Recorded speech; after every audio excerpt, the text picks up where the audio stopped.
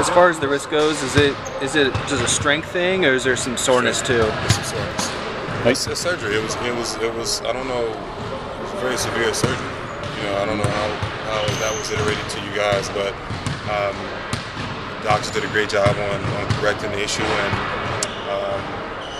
you know, I'm just trying to get through it. You know, for me, I find myself at home, you know, doing the wall push-ups and doing everything that I can do to kind of expedite the process. And in all actuality, that has helped.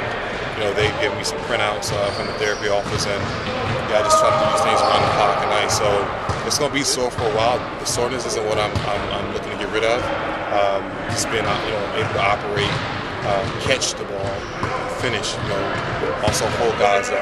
You know, because if I can't hold guys up, then I can't defend. If I can't defend, that's taking away one of my stronger attributes to this team. So, but again, today was the first day. You know, it could be a week, could be 2 weeks, could be 3 weeks. I don't know. I just take it week to week. And as soon as I feel strong enough, and as soon as they do my strength gauge every week anyway, and it's improved every week. You know, so it could be next week. I don't know.